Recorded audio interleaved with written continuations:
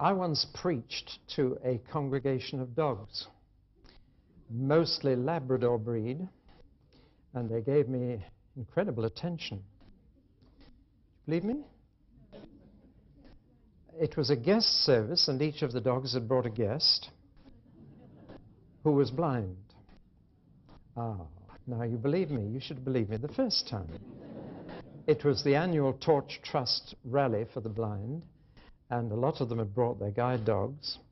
And blind people usually listen to you with their head on one side like that, but the dogs listened like this. And they watched this man waving his arms about. And when I looked at the congregation, all I could see were these dogs' eyes looking at me. That morning I'd said to the Lord, what should I preach to these blind people about? And he said, preach about hell. And I thought, I can't do that. They're handicapped, they've suffered, they need a word of comfort and encouragement. But the Lord said, preach about hell. So I talked about a verse from the Sermon on the Mount. It is better to lose your sight and enter into life than to keep your eyes and go to hell. I said, do you blind people ever pray for those of us who are sighted? Because most of our temptations come through our eyes. It's called the lust of the eyes. I said, you pray for us. And there was an elderly lady there, 84 I believe she was, and she'd been blind from birth and never been able to see, and she was very resentful and bitter about this. But for the first time in her whole life, she felt pity for me because I could see. And all the bitterness left her heart, and she opened her heart to the Lord. And on the bus back to Harrogate that day, they told me she sang hymns all the way. And she died the following Thursday. The first person she ever saw was Jesus. It wasn't the first time I've preached on hell, but I haven't done it frequently. And have you noticed that very few are doing these days? Seems to have dropped right out. In fact, if you want to hear the word again, go and work among unbelievers, and you'll hear it all the time. It's being treated simply as an expletive now. But blasphemy is one way to take the edge off it and take the fear away, to use the word so frequently that it loses its meaning. Have you ever heard about Charlie Dryhole Woods? I'm sure you haven't, but Charlie Woods got the nickname Dryhole because he was always drilling for oil in his backyard and never found any. But he actually found the biggest gusher in California, and it yielded something like 18,000 barrels a day. Well, at its peak, it got up to 85,000 barrels, and nobody teased Charlie Dryhole Woods anymore. But when he got the first gusher, which came pouring out, this black stuff, he was being interviewed by a reporter, and this is what he said to the reporter. He said, it's hell, literally hell. It roars like hell, it mounts, surges and sweeps like hell. It's as uncomfortable as hell and uncontrollable hell. It's black and hot as hell. Which is rather overdoing the word, don't you think? But you see, when you use the word as freely as that, it loses its fear. It no longer means what it originally meant. That's one way that the world is laughing it off. The second way in which the world laughs off the idea of hell is to make it a subject of comedy. And it's quite a tribute to the communication of the church that most people outside know what the word hell means. And it's quite amazing how many jokes comedians make about hell, about its temperature, about the company there, about all kinds of things. That's another way in which the edge has been taken off it, and people no longer fear it. Then hell has also been reinterpreted in an existential way. I mean by that, people say, you make your own hell on earth. Have you heard that phrase? Well, of course, that does two things. First of all, it brings hell this side of death, so it's not to be feared beyond death. It also means that no longer does God make the decision, or the Lord Jesus make the decision to send someone to hell. You do it for yourself. So if you go there, it's your decision, not his. And again, in a very subtle way, the edge has been taken off it. Well, now that's how the people outside are talking about hell. What is amazing is that the church inside has stopped talking about it.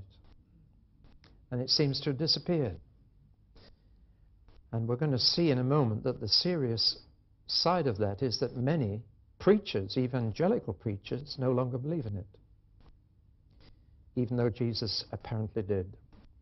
So we've got quite a serious subject before us. People have an aversion to the doctrine of hell. I'm not surprised. It's the most offensive and disturbing doctrine in the Christian faith. I wish I didn't have to include it. But I'm talking about those things in the future which are absolutely certain. And this is one of those 4 things about which we can be absolutely sure. Hell is real. If it's not, then Jesus was a liar, and I'm not prepared to say that. Arguments have been used against hell even within the church. I'm talking about the church now and believers. Arguments are being used by scholars and theologians to argue hell out of existence. And they usually do it by taking one attribute of God and making that the whole of God, and then arguing from that hell cannot possibly coexist with it. You heard earlier that the glory of God is the sum of all his attributes. And it's very dangerous to take any one of those attributes and make that the foundation of your thinking. Let me explain what I mean. Some people take the love of God, which is one of his attributes, and they make it the whole, and therefore they say, how could a God of love send anyone to hell? As much as to argue, if I loved people, I couldn't do that to them. How can God love people and do that to them? Or else some others have argued from God's power. And they say, if God is all-powerful, then he cannot fail in what he sets his mind to. Therefore, if he sets his mind to get everyone to heaven, he can achieve that. His power is able to do it. And therefore, if anyone finishes up in hell, then God has failed. He is weak. And his power, he is not omnipotent. His power is inadequate to save everybody. Then there are those who take his justice and say, is it just to punish for all eternity a few years of vice or crime? Is it fair that people like Saddam Hussein and my nice next-door neighbor finish up in the same place? And so they take God's justice and argue from that against hell. Now, all these are doing exactly the same thing. They're taking part of God's character and making it the whole. But each of his attributes qualifies the others, and they all blend together. In other words, God is not just love, he is holy love. That makes a big difference. His holiness qualifies his love. And however much he loves us, his holiness cannot allow sin to go on forever. So that his love is qualified by his holiness. His power is qualified by his love.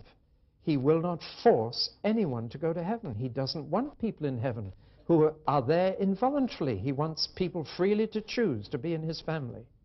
And that qualifies his power.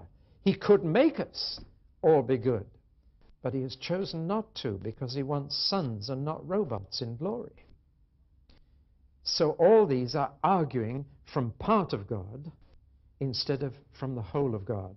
And that's a mistake many Christians make. They see the nice side and they don't like the other side. But the New Testament says, behold then the goodness and the severity of God. They belong together. And to get a big view of God, you need the whole counsel of God and the whole truth. So these theologians and scholars who are arguing against hell as incompatible with at least part of God's character, what do they propose to put in its place? What are the alternatives that are being preached today? And there are two main ones. We could go through a whole lot, but there are two big ones that are being widely preached today. One alternative to hell is being preached by those we call liberals, who do not accept the total inspiration and authority of Scripture. Alas, the other alternative is now being preached by those who do accept the inspiration and authority of Scripture, believe it or not. So what are the two alternatives?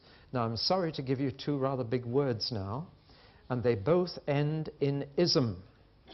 Always beware of words that end with the three letters ISM, because most of the words that end ism have a demonic power to become an obsession with people. even when they're religious isms. Anglicanism, Methodism. There are only two isms that I'm happy with. One is baptism, and the other is evangelism. But apart from those, beware of every ism, because they have this capacity to obsess someone. But here are the two isms that are being proposed in place of hell. Number one, universalism. Now, this is the liberal alternative to hell.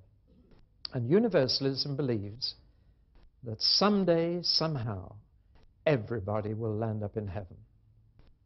It involves believing that after death there will be a second chance, and a third, and a fourth, and a fifth, indeed indefinite number of opportunities to be saved, so that people may decide later to go to heaven even if they didn't decide before they died.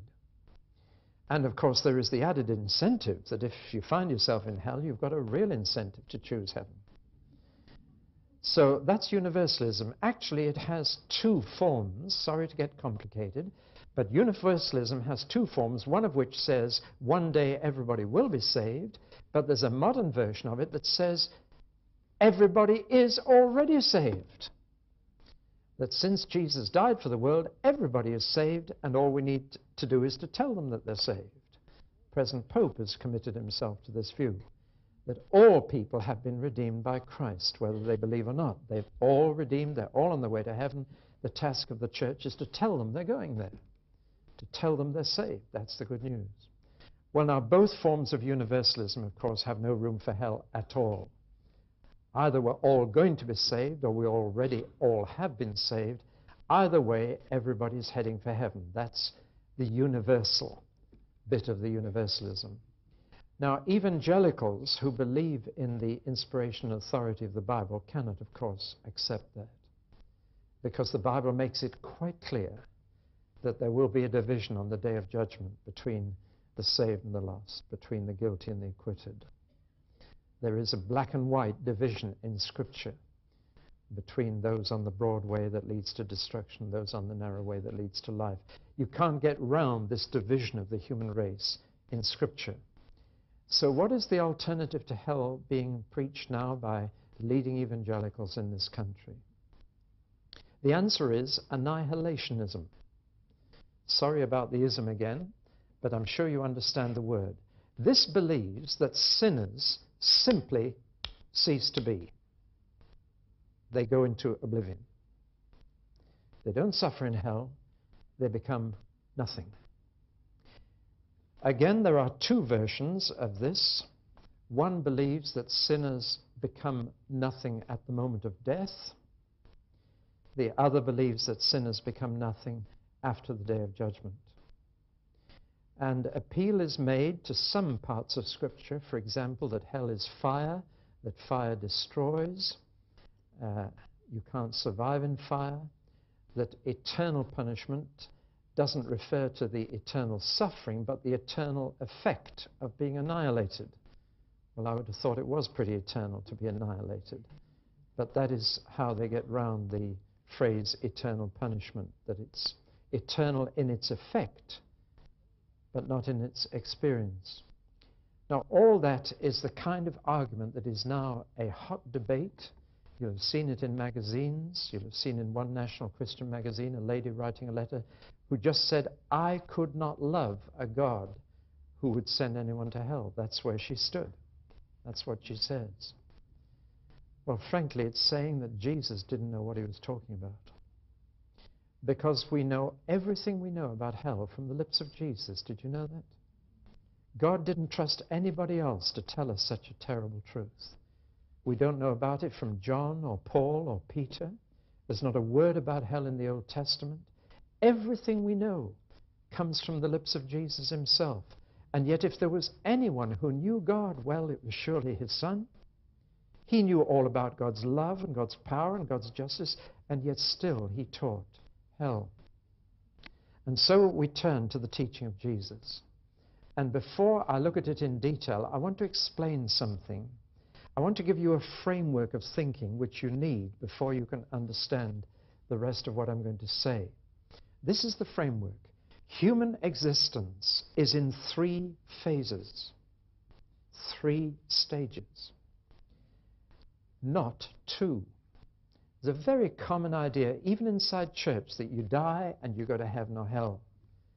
That is based on a framework of 2 phases.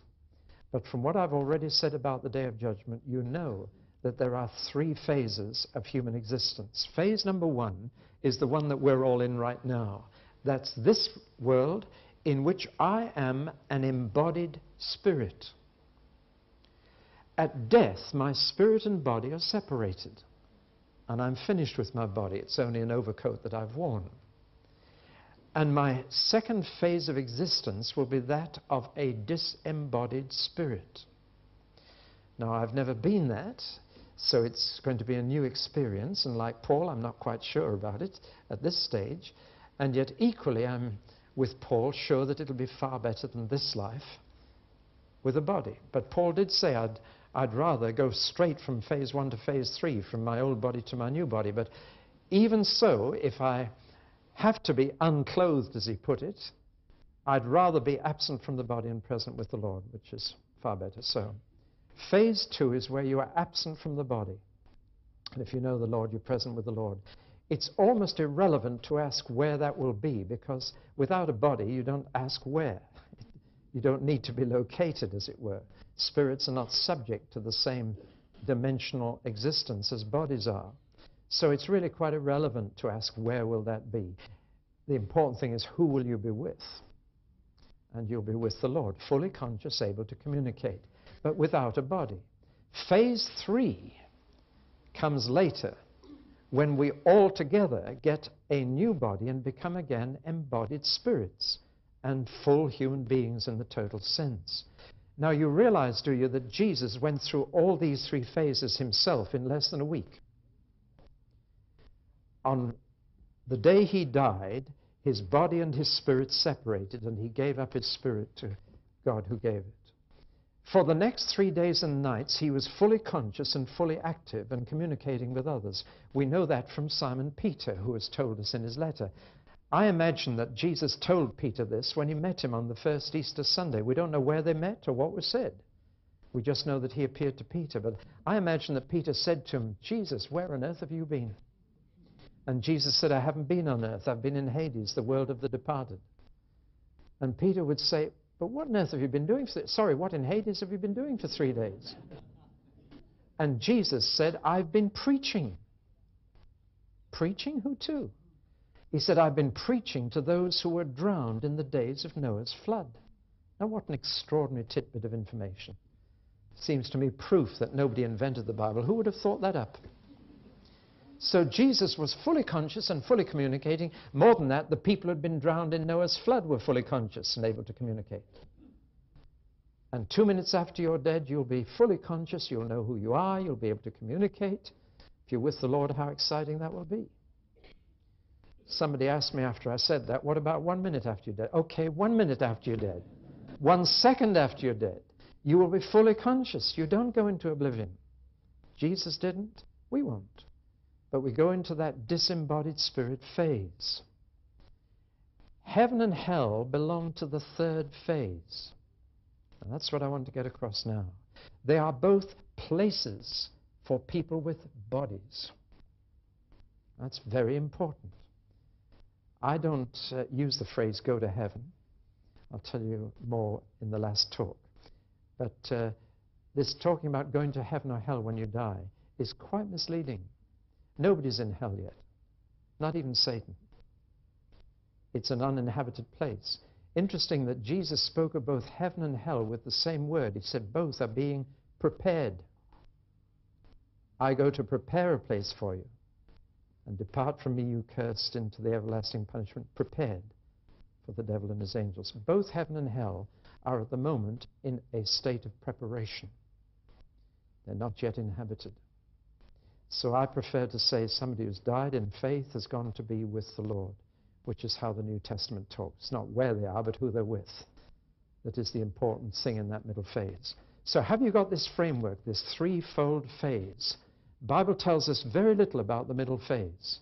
It concentrates our thinking on the final phase, beyond the resurrection and the judgment. And that's the hell I'm talking about.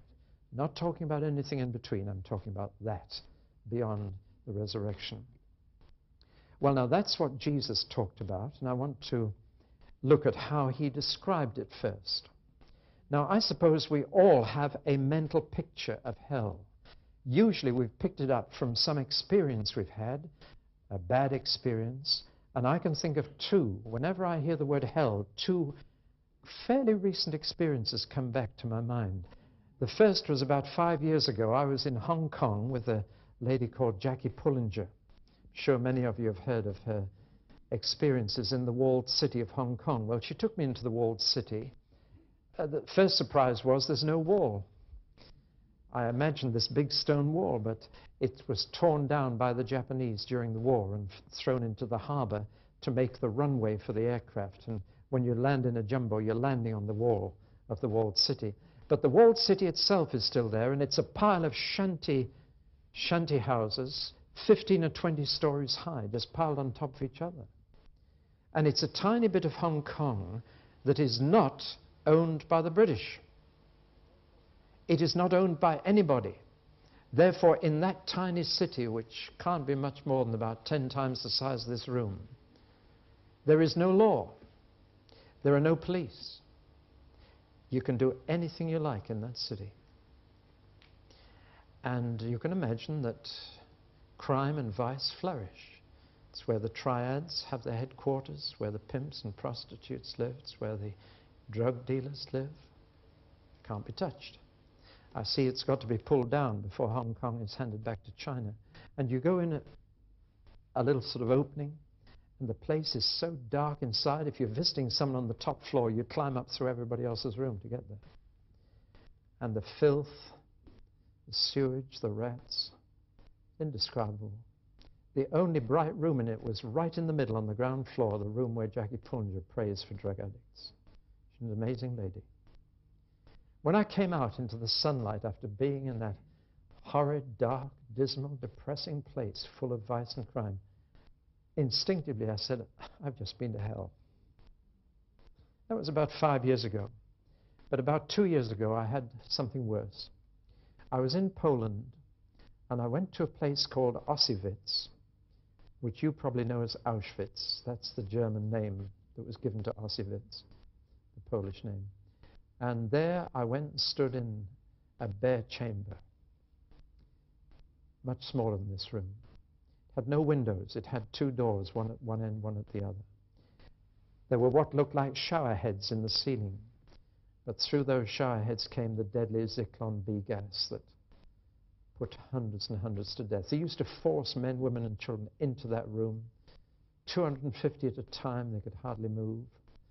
They were told they were going to have a shower, so they left their clothes outside, and then they were gassed. Then they cut their hair off to stuff cushions, pulled the gold out of their teeth with pliers. If they had tattoos on their skin, they carefully took them off to make lampshades. They melted their fat down to make soap. Then they burned the bodies to ashes and sold it off as fertilizer. And from coming into the camp to being sold off as fertilizer took 1.5 hours. I stood alone in that chamber. I felt I was in hell. Interesting, I opened my paper last week and Princess Anne had been to Auschwitz. And that was her title as well.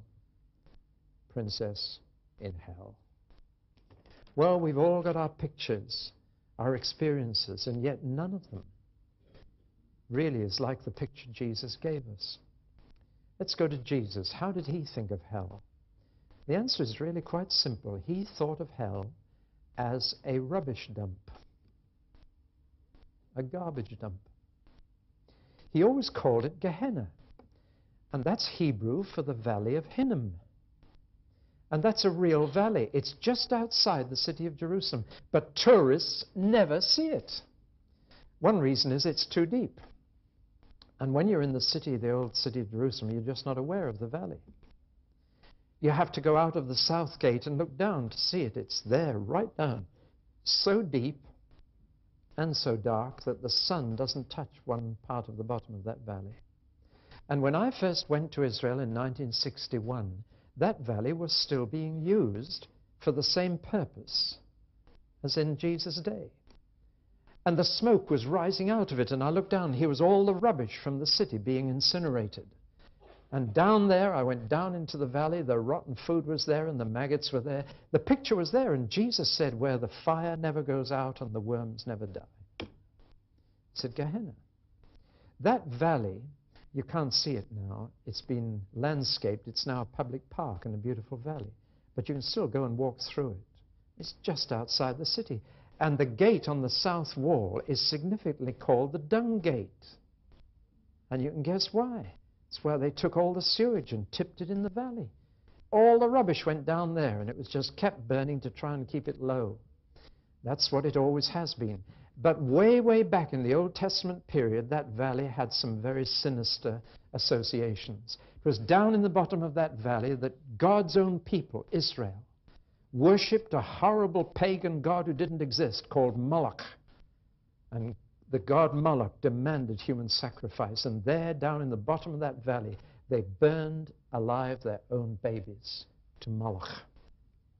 If you read Jeremiah, Jeremiah said this valley will be called a valley of desolation. And from then on, it became the rubbish dump of the city.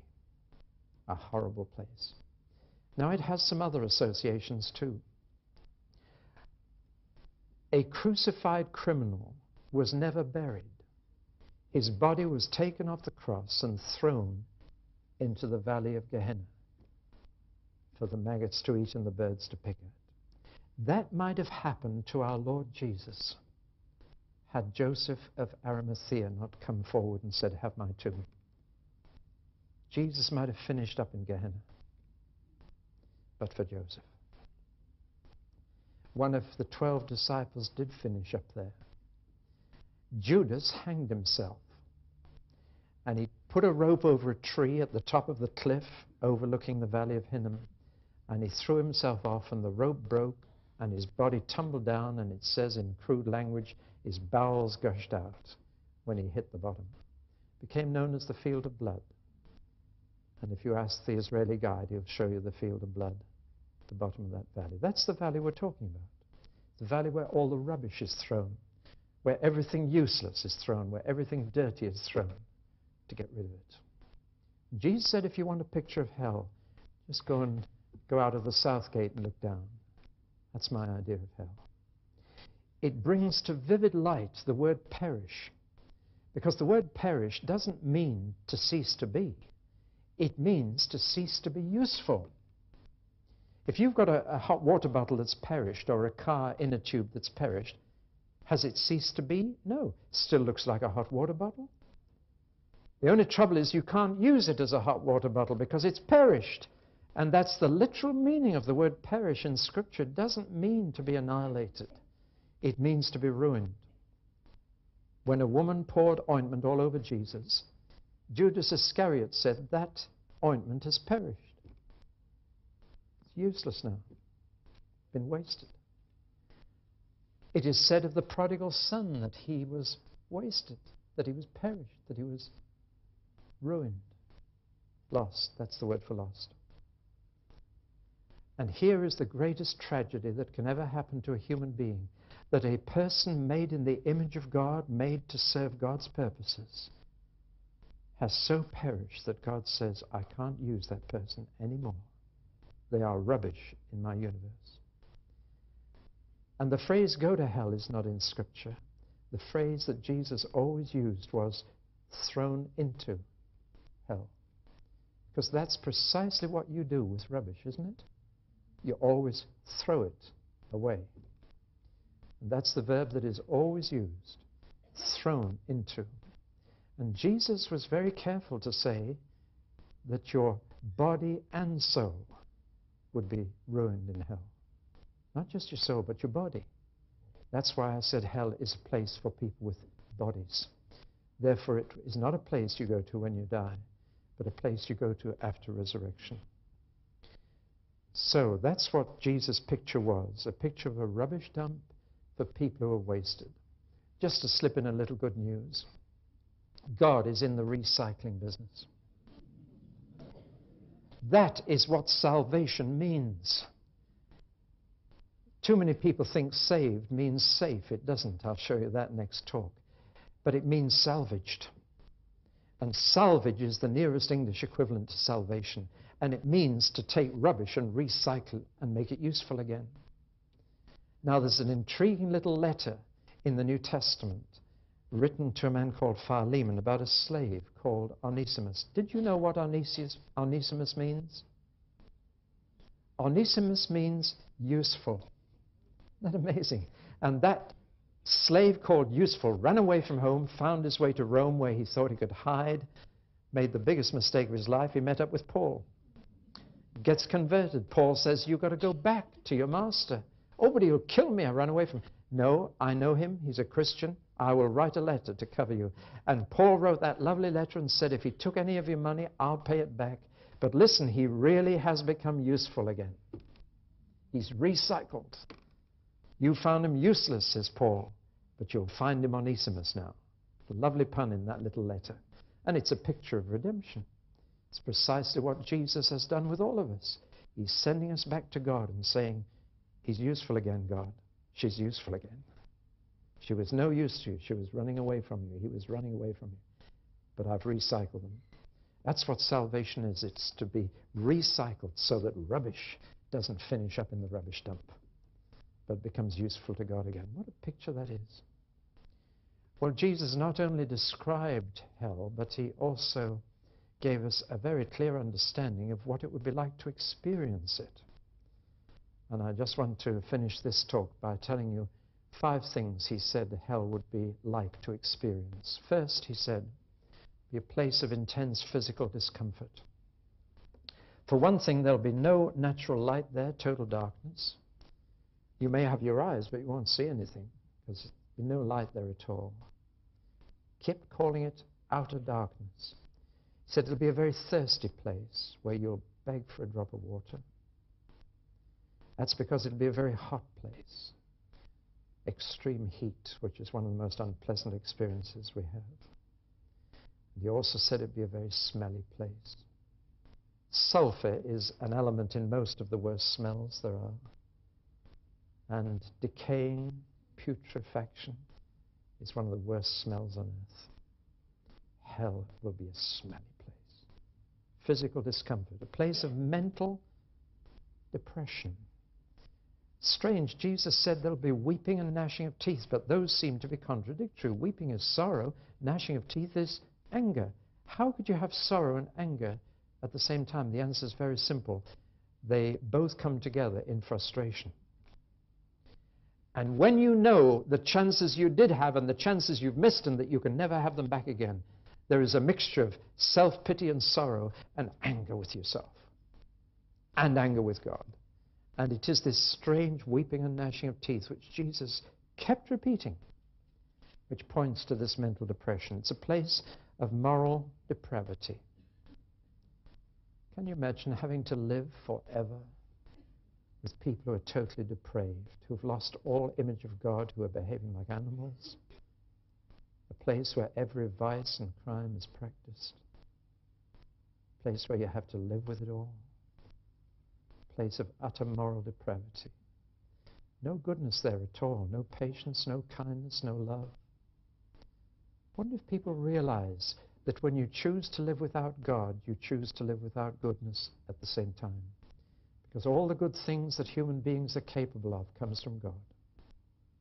It's part of his image still left in us. And when that image is totally perished, that's the bit that goes. Therefore, it will be a place of social deprivation. You can be in the middle of a huge crowd and be totally lonely. Right?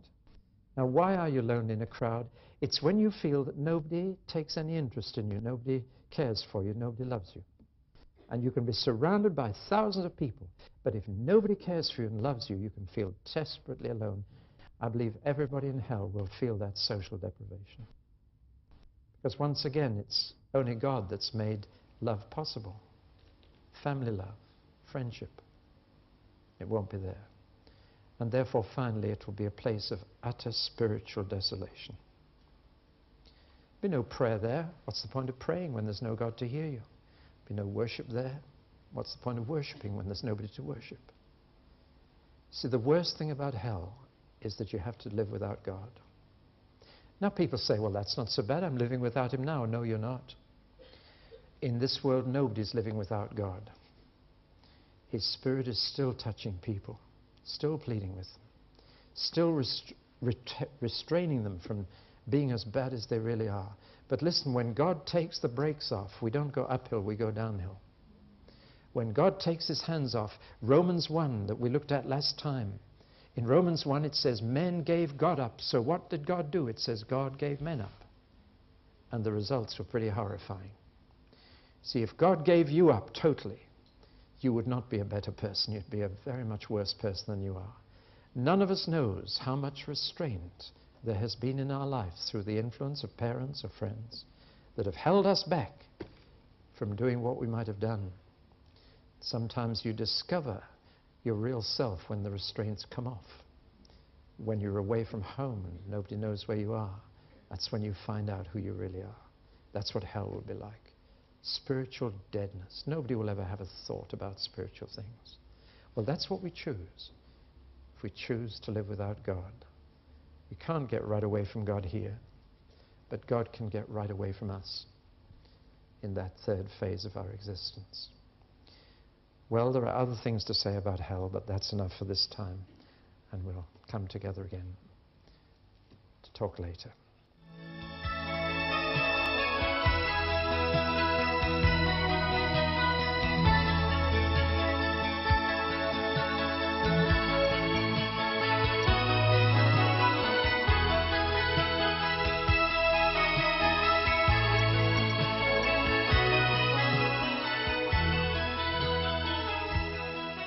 Well, now let me continue talking about this somber subject, and I particularly want to begin now with this very serious question: how long will hell last?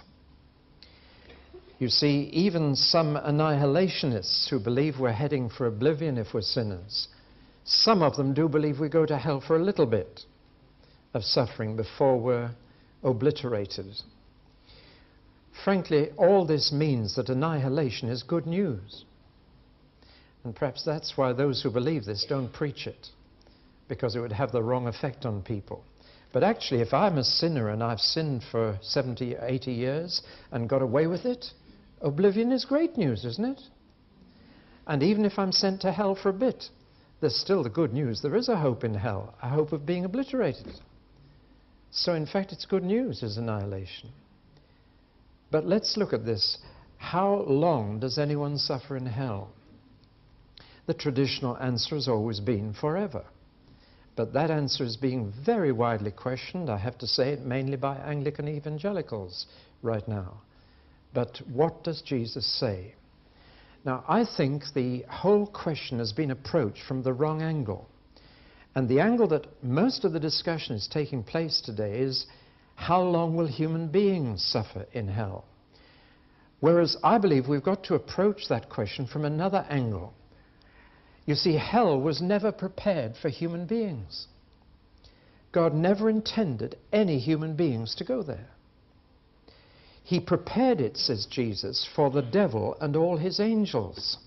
He didn't prepare it for us.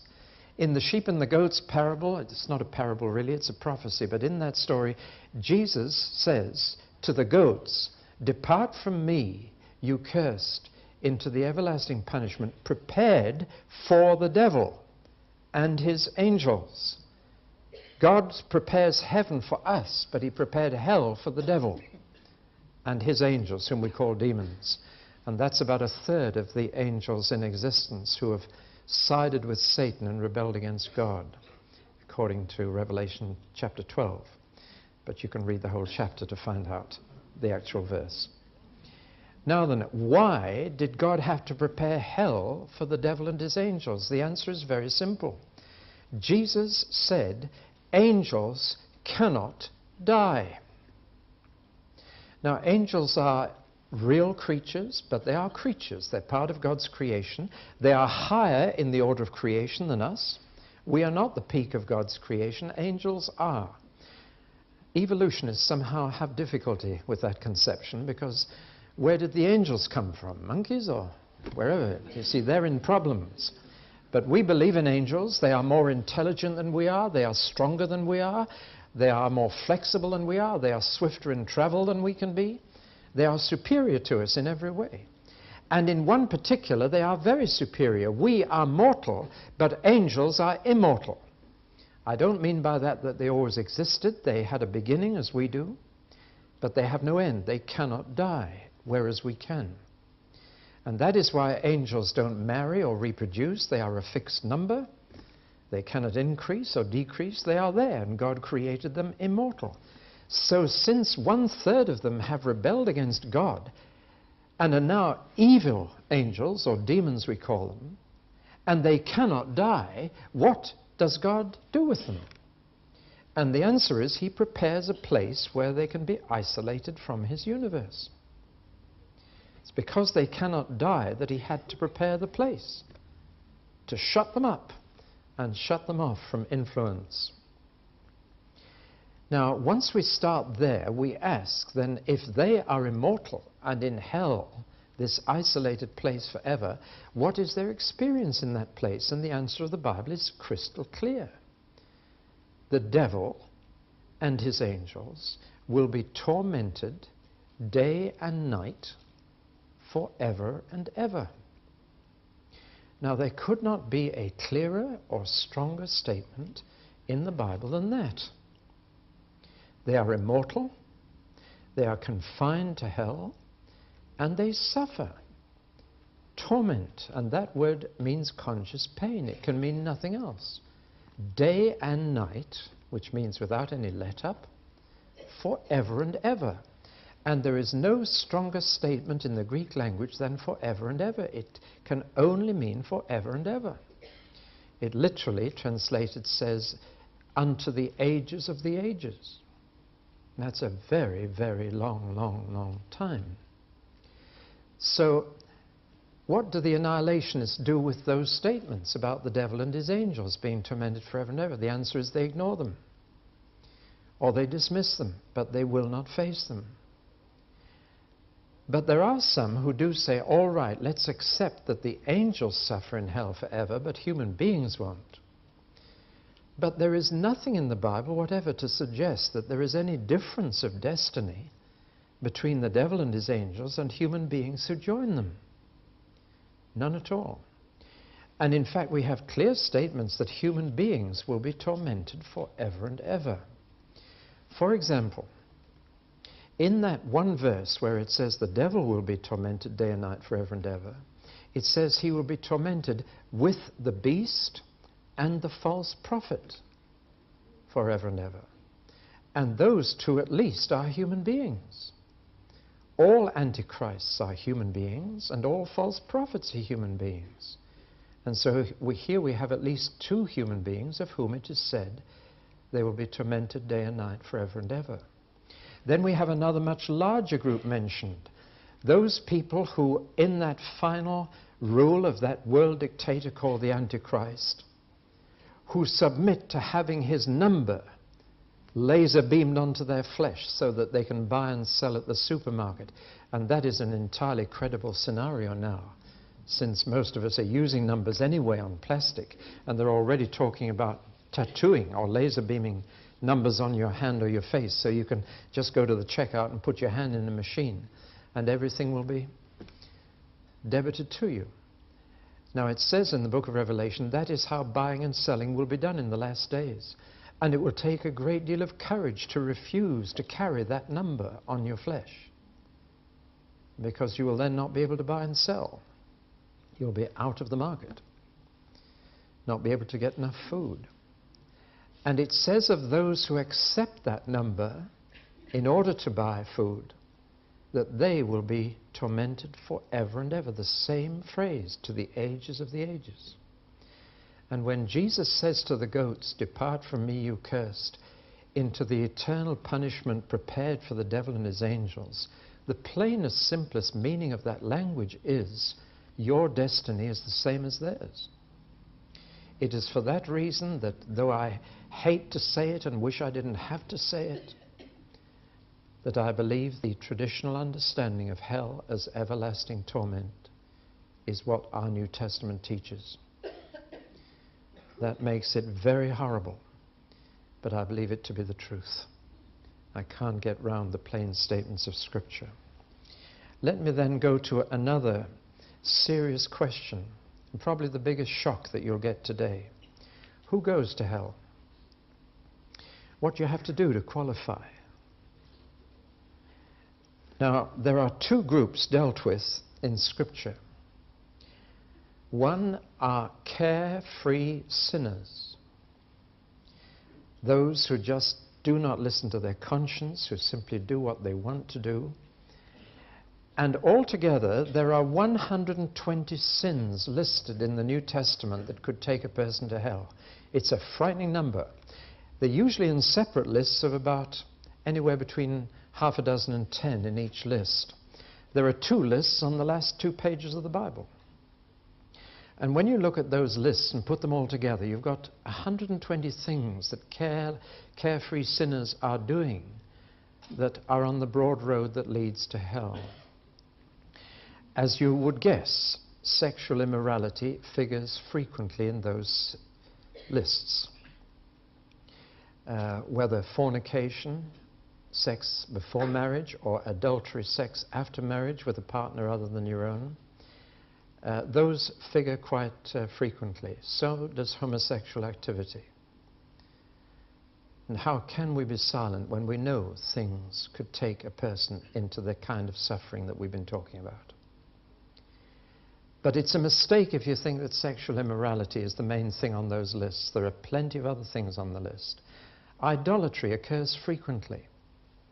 Now, we may say, well, that doesn't touch me, thank God. I've never bowed down to a lump of wood or stone and worshipped it. But when you find out that in those lists, greed is classified as idolatry, you have to think again. It's interesting that the commandment that most people have most difficulty with is the 10th, thou shalt not covet, which in simple language means thou shalt not be greedy. And again, it's usually our eyes that lead us into greed. The blind don't have that same problem. But greed is one of the things we're being taught through our commercial advertising and in many other ways. And it says greed, which is idolatry, is listed there. Social injustices are also listed. Have you ever heard it said that the New Testament doesn't condemn slavery? Well, actually it does. If you look up Paul's first letter to Timothy, in chapter 1 he lists the things that could take a person to hell. He mentions the murder of parents. Well, now that's pretty serious, isn't it? But then straight away he mentions slave traders. And by the way, if you thought that slavery had disappeared from our world, you better think again. It's still very much alive. But there are much more refined sins in that list of 120. Unbelief is classed as a sin that could take you to hell. But one of the most surprising is in the second last list in Revelation 21. And it says there, the cowardly go to the lake of fire. Now what does cowardly mean? It means those who for fear of people have not done or said what they knew to be right. Those who've simply been cowards in standing up for what is right. How does that grab you? And of course there are the more subtle sins of pride and other things. It is clear that there are many, many things that could take a person to hell. There is also the surprise that things a person hasn't done, that unbelievers haven't done, could take them there. Paul says that those who do not know God, or those who do not obey the gospel. Now those are two different groups. Those who do not know God are those who haven't heard the gospel, but do know from their conscience and creation that there is a God to whom they are accountable. But those who do not obey the gospel are those who have heard, but who've refused it. And only God knows who is in those two groups. Well now, I'm sure that so far everybody here who's a Christian agrees with what I've said. Yes, such things put a person in danger of hell. They are on the broad way that leads to destruction. But now comes the shock. The Bible also talks about careless saints being in danger of hell. And this is a real shock. You see, most of what we know about hell comes from the lips of Jesus. And within the four Gospels, almost everything about hell is in the Gospel of Matthew. Now, this is very, very significant. Why is there so little about hell in Luke and nothing about hell in Mark and next to nothing about it in John? Why is it all in Matthew from cover to cover? Well, this is where we need the Bible study that looks at books as a whole. You see, there are four Gospels. 2 of them were written for sinners and 2 for saints. 2 are written for unbelievers and 2 for believers. Do you know which? John was not written to unbelievers. It's the most unsuitable to give an unbeliever. How they get past the first 18 verses and still understand it, I don't know. We're just hoping they'll get as far as John 3:16, and that might do the trick. But John is written for believers, mature believers. And Matthew is written for believers, but immature believers. And it's only Mark and Luke that are written for sinners. They're the 2 Gospels you should use in evangelism. Matthew is a manual of discipleship. And Matthew doesn't just tell you what Jesus did. He collects Jesus' teaching, and he puts all the teaching together in 5 major blocks, obviously to imply that Jesus is the new Moses. Moses having given us 5 books of the law, now we have Jesus' 5 books on the kingdom, if you like. And the theme is the kingdom in all 5. In the first, which we call the Sermon on the Mount, the theme is the lifestyle of the kingdom. Then we have the mission of the kingdom in the second, chapter 10. Then we have the growth of the kingdom in chapter 13. Then we have the community of the kingdom in chapter 18. Then we have the future of the kingdom in chapter 24 and 25. And all those 5 blocks of teaching are addressed not to sinners but to disciples. And it's a shock to realize that Jesus rarely, if ever, talked about hell to sinners.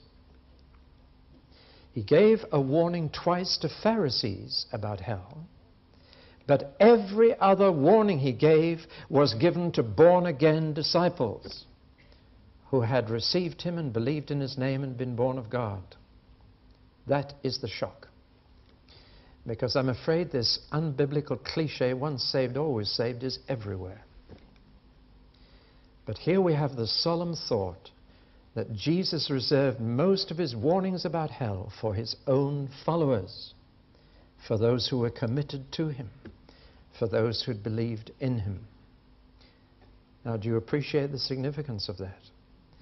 I believe one of the main reasons why preaching hell fell into disrepute was that it was preached by Christians who had no fear of it themselves. Do you understand what I'm saying? It was a kind of, you're going to hell, I'm not, I'm going to heaven. And that kind of preaching is arrogant and offensive in the extreme. And I believe no one is ready to preach on hell unless they fear that having preached to others, they may be thrown away themselves. And it is believers who need to think about hell. It is the disciples of Christ who most need this message.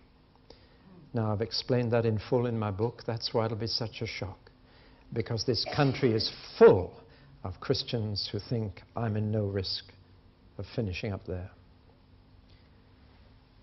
Therefore, we need to ask, what kind of thing could lead a disciple of Jesus to hell?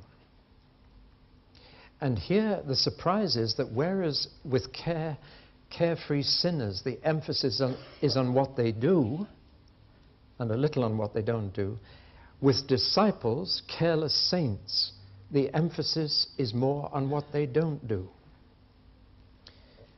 Now, if you study the Sermon on the Mount, it is a teaching for Christians. It's not for sinners, it's not for unbelievers. It's almost impossible for believers, never mind unbelievers. And it's for those who are the sons of the kingdom. And it tells us that in the kingdom there is to be no anger, no lust, no worry. That's why you never see a Christian worried, you must have noticed. Now, why do we laugh? Why do we treat that as a joke? See, Jesus said, in my kingdom, the sons don't worry, because that's a libel on their Father in heaven. It's saying, my Father cares more about his garden and his pets than he does about his kids. He feeds the flowers, the birds of the air, he clothes the flowers of the field, but me, I'm just his child. I have to worry. That's libel. And when you read the Sermon on the Mount, that is a description of how Jesus expects his disciples to live. To say yes when they mean yes and no when they mean no. Not to get divorced and remarried. Not to pay back evil for evil. And yet there are at least 5 warnings in the Sermon on the Mount about hell. I've got a lot of books on my shelf expounding the Sermon on the Mount. Not one of them ever mentions that a disciple is in danger of hell. Yet Jesus said, if you call someone a fool, you're in danger of hellfire. If you look at a woman with lust, you're heading there. And when he finished this teaching for disciples, he said, now there are 2 ways you can travel. There's a broad way that leads to destruction, and there's a narrow way that leads to life. And he's speaking to his own followers. This is terribly important. And then when you get through to Matthew 25, which is entirely addressed to the 12 on the Sermon on the Mount, he talks about the virgins whose lamps ran out of oil, about the man who buried his talent, and about those who did not visit him when he was in prison or clothe him when he was naked. All things not done. Do you notice that? All things neglected. That's all. Not bad things, not crimes, not vices. Just things not done that should have been done. Now, I cannot get round this straight teaching.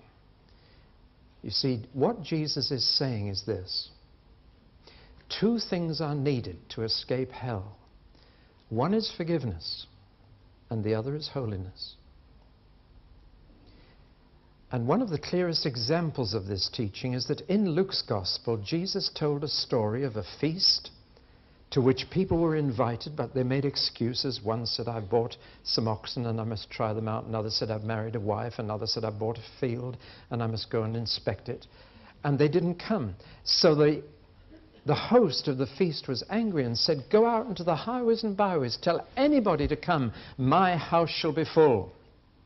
It's a wonderful story to preach the gospel through. Come and take your place. There's a place for you at the table. And it's in Luke's gospel that you find that story for sinners. When you read the same story in Matthew, there is a subtle twist. The story ends with everybody accepting the invitation and coming to the feast, but one man turns up without wedding clothes. He doesn't bother to change his clothes.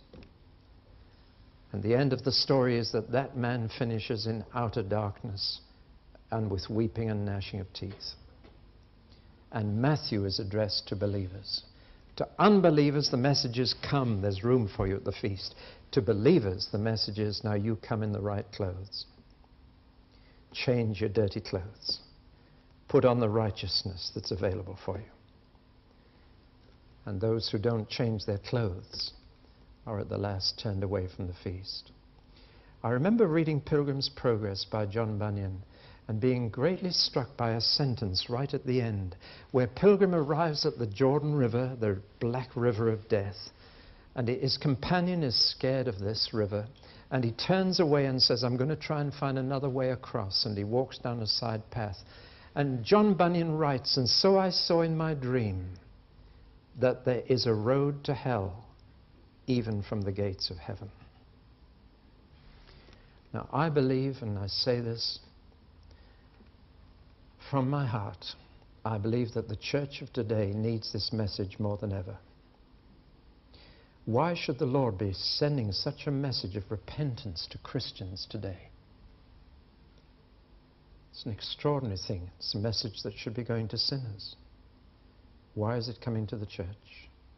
I think because we've forgotten that we are in danger. Let's take the clearest warning that Jesus ever gave. He said, don't fear those who can kill your body and afterwards do nothing else to you. Rather fear him who can ruin your body and soul in hell. Who was he talking to? Sinners? No. Pharisees? No.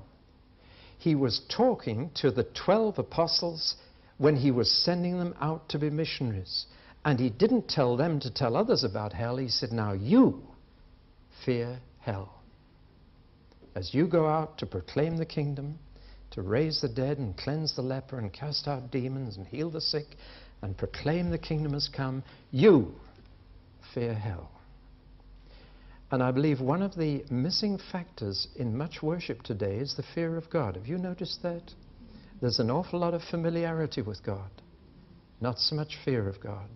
I believe one of the reasons is that believers no longer fear hell, because the two are tied very closely together. Fear him who can destroy body and soul in hell.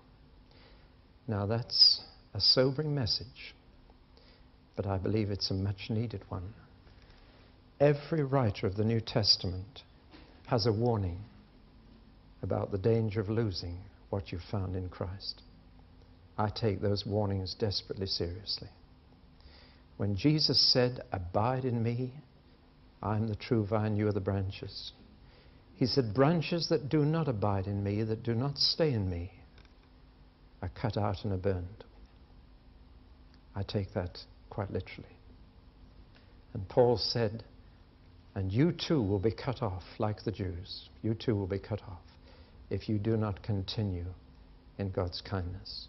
This is not salvation by works, it's salvation by continued faith. Because forgiveness comes by faith and holiness comes by faith. But they both need to be appropriated. And God is offering us everything we need to be ready for heaven. But there are too many who've accepted the invitation to the feast who are not changing their clothes. That's the message I bring to you from Matthew's Gospel. Well, now for some good news. No reason whatever why any of us should finish up in hell. Do you know why? First, we have the affection of the Father on our side. God loves us. He doesn't want anyone to finish up useless rubbish in his universe. He has done everything he possibly could to save us from that. What more could he have done? And he never prepared hell for us. He prepared hell for those angels, not us. God has no pleasure in throwing anybody away. He has pain when he has to do it. A picture of a revengeful God getting his own back on sinners by throwing them into the lake of fire, that's a libel on God. He has no pleasure in the death of the wicked, none at all. It must cause him immense grief that anyone made in his image should have to be thrown away. And we have the atonement of Jesus with us too. Do you know that Jesus descended into hell not after he died but before? He descended into hell for 3 hours from noon until 3 o'clock. On that cross, Jesus was in hell. How do I know? Well, very simply, there was total darkness, no natural light at all, couldn't see a thing. And it was then that he cried out, I thirst, I thirst. And above all, it was then that he cried out, Eloi, Eloi, lama sabachthani, my God, why have you forsaken me? That's hell. And Jesus went through hell so that you need never go there. He did that to save you from it. And the third thing that's on your side is the assistance of the Holy Spirit. You say, well, I can never be holy. I can never be good enough for heaven. Yes, you can. Because God gave you supernatural power. There's one thing a Christian ought never to say is, I can't help it. There's a little word in Titus that says this, he has given us the grace to say no. Very simple verse.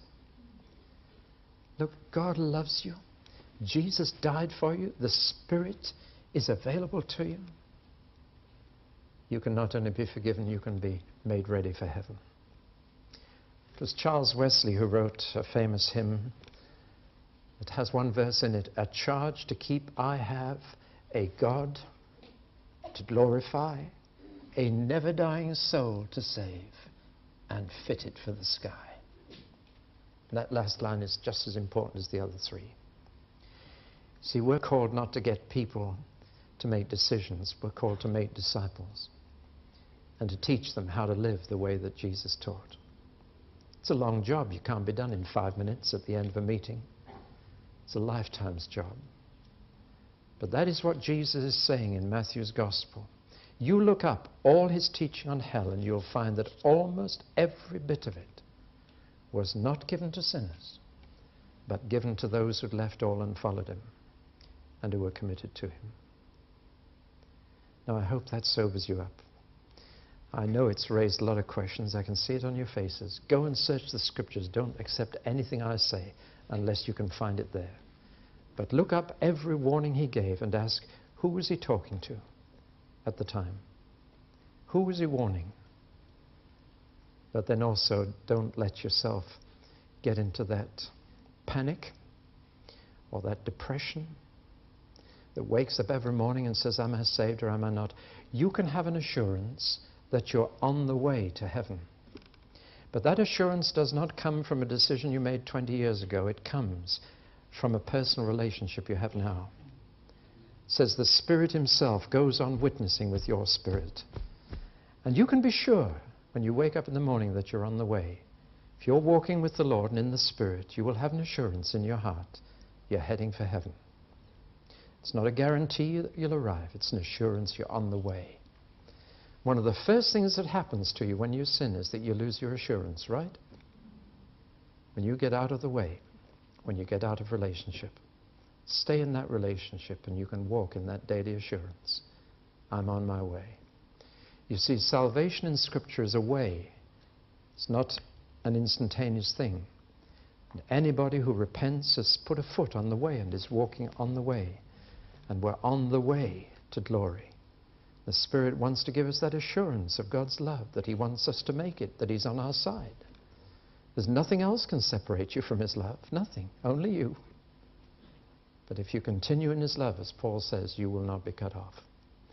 The fact that 2.5 million left Egypt and only 2 arrived in Canaan is used by 3 different writers of the New Testament as a warning for believers. He doesn't want to save us from only, he wants to save us to.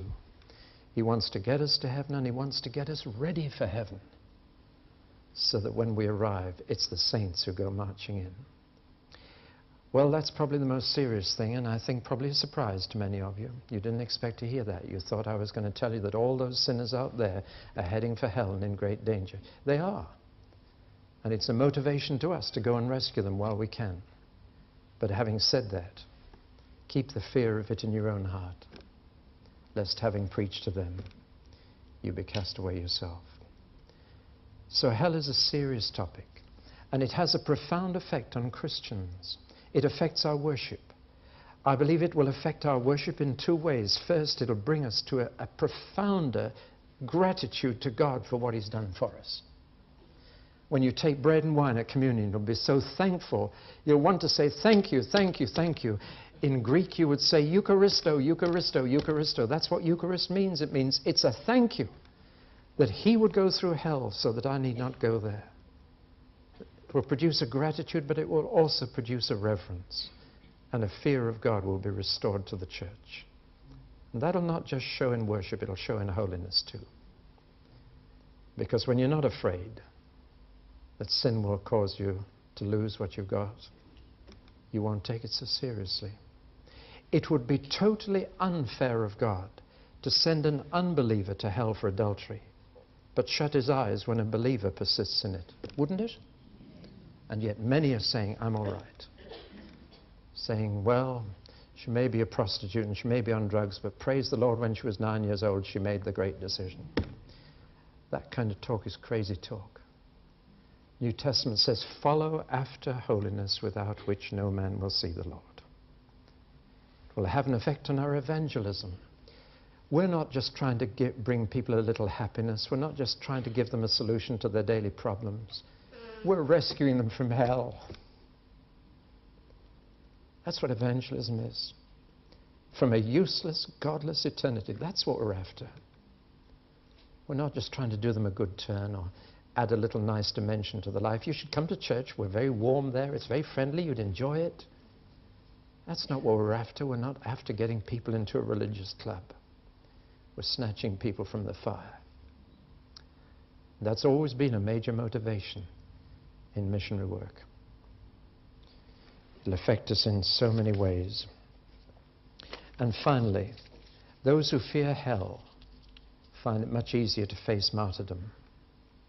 When Jesus said, "Don't fear those who can kill your body, rather fear him who can destroy body and soul in hell," he was saying the cure for fear of man is fear of God. The cure for little fears is the big fear. And that's true. You lose your little fears when you've got a big fear. And the big fear is the fear of finishing up there. And when you're more afraid of that than anything, you can face anything or anyone. Those who fear God fear no one and nothing else. I think of one of the early martyrs, Polycarp was his name, of Smyrna.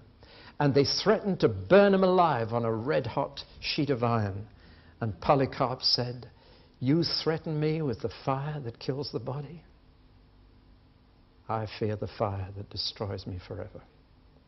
He went to his death. Puts courage into Christians. If you fear God, it cures your other fears.